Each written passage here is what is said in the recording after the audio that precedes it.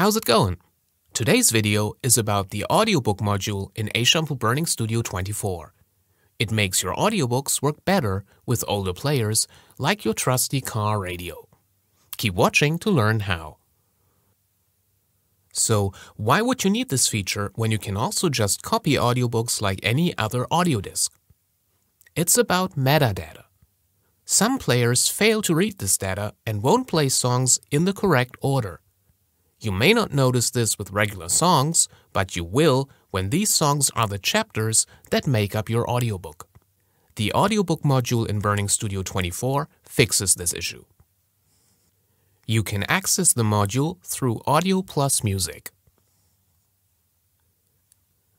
Simply drag your audiobook files into the program window to add them to the project, or use the plus button to select them the traditional way.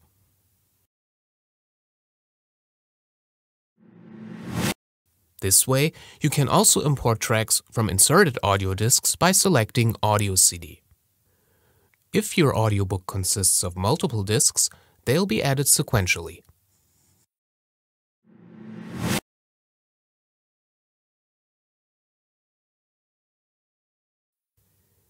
You can then edit title and artist of the book. Make sure to check the state of your project in the upper right panel for missing files, provided your audiobook includes this data. In most instances, Burning Studio will retrieve cover artwork for your project automatically, but you can also do it manually. First, click the cover image and select your preferred search engine. I'm using Google. Then, right-click a result and copy the image to the system clipboard. It will then be added to the target window automatically. Alternatively, you can also drag and drop the image into the window. Finally, click OK to apply the change. Many publishers split their audiobooks into tiny files, for example for monetary reasons. This makes navigating unnecessarily hard.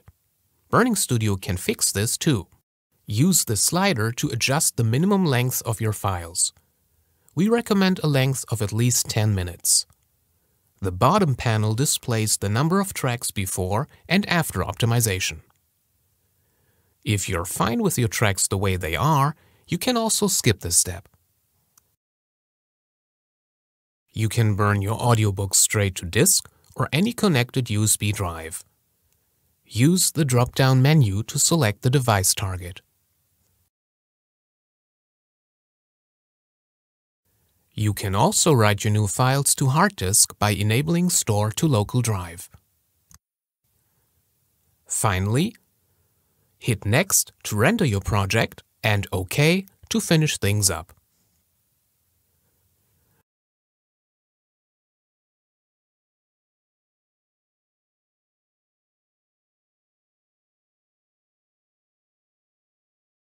Go back to the main menu will then take you back to the start page so you can tackle your next project. That's it for today. Check out the links in the description for other Burning Studio video tutorials. If you like this video, make sure to give us a thumbs up and subscribe to our channel to get notified when we release new videos about our software. Until then, thanks for watching and see you in the next video.